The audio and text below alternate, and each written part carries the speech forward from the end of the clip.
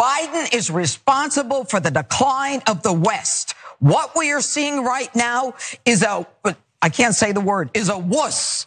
Is a wuss. All right, very nice, very nice. Okay, well, why is Biden a wuss? Is it because he's not escalating the war by implementing a no-fly zone? Is that why he's considered a wuss, or is there something more to it? Well, she then goes on to say that Trump wasn't a wuss, that Trump was really this strongman leader that we needed to hold the world's authoritarians and dictators accountable. Let's watch. How do you know that Putin wasn't playing Trump?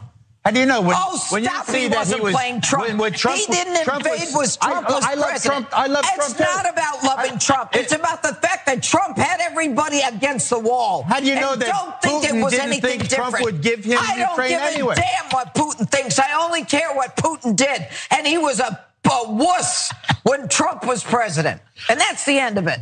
Okay, so Jeanine Pirro, very triggered by what Geraldo Rivera said there. And I love Geraldo Rivera saying, like, I love Trump, I love Trump, I love Trump, I love Trump. Okay, just relax, buddy, it's gonna be okay. No, but her statement, Trump had everyone up against the wall. What are you talking about? He bragged about falling in love with Kim Jong-un.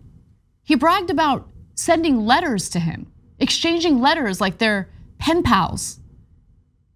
He cleared the way for Turkish troops to go into Syria and slaughter the Kurds who were assisting us in rooting out ISIS.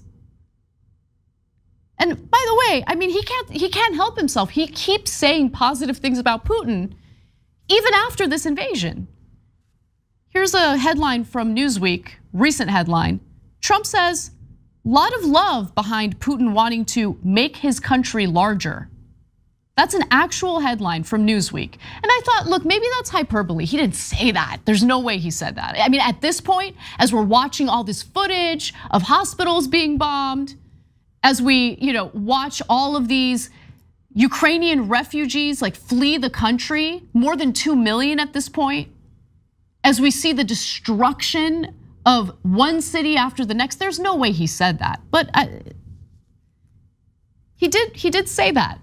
I gave you examples of how he kowtows to all sorts of authoritarians across the globe. I mean, he loved Rodrigo Duterte from the Philippines, Narendra Modi in India. The list goes on and on. But look, let's focus specifically on his relationship with Vladimir Putin. He was transparent about how he loved being Putin's bitch. I'm not even kidding, just watch. Putin's a killer. A lot of killers. We got a lot of killers. Why you think our country's so innocent? Just before Trump's inauguration, the president said he was open to lifting Russian sanctions. He goes a step further, proposing a cyber unit with Russia, the country that had just attacked the US.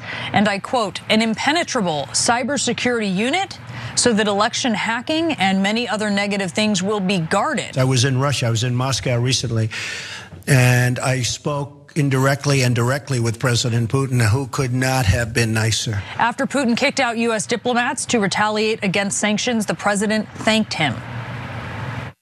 I want to thank him because we're trying to cut down on payroll. I'm very thankful that he let go of a large number of people. We'll save a lot of money. Putin of Russia, 100%. Joe has lost it. In his best day, he wasn't a smart man. Everybody knows that. Would you now, with the whole world watching, tell President Putin, would you denounce what happened in 2016, and would you warn him to never do it again? My people came to me, Dan Coates came to me, and some others. They said they think it's Russia. I have President Putin. He just said it's not Russia.